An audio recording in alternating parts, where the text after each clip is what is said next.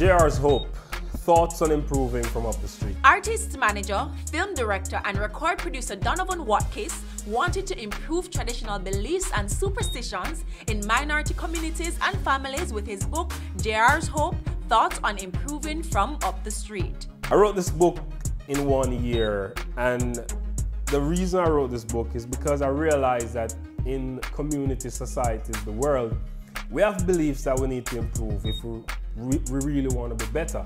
My life is a testimony to how improving one's belief can change one's life.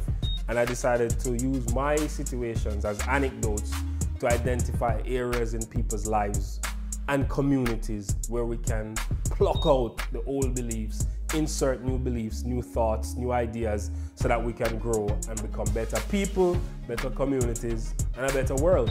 The book offers insights in the author's struggle and how he was able to overcome through systematic improvement of his beliefs and mental attitude, which he deems will make Jamaica and the world a better place. Primarily, this book is for boys. I put my 2 boys on the cover.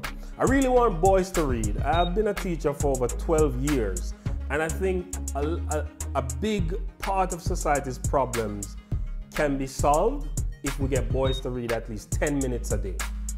If boys start to read for 10 minutes a day as a child, they will grow up to be leaders.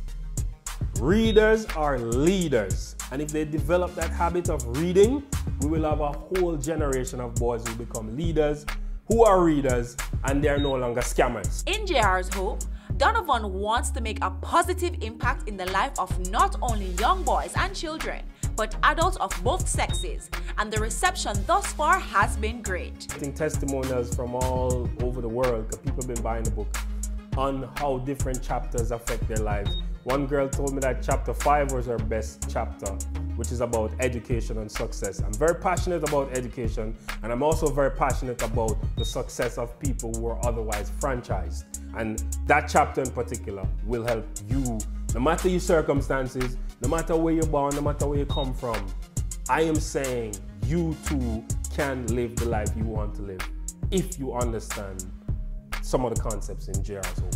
Donovan Watkins is quickly advancing in his career moves and was very keen on how the Jamaican mind can be changed. I am saying subject those old concepts, subject some of the things where you're burn out, try to understand them from a global perspective. We have the energy in Jamaica here, we have the power, we have the culture.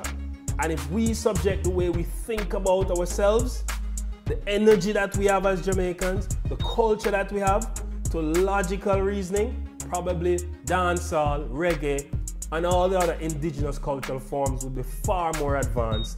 We would be owning them, and we wouldn't have to complain about other people appropriating our culture.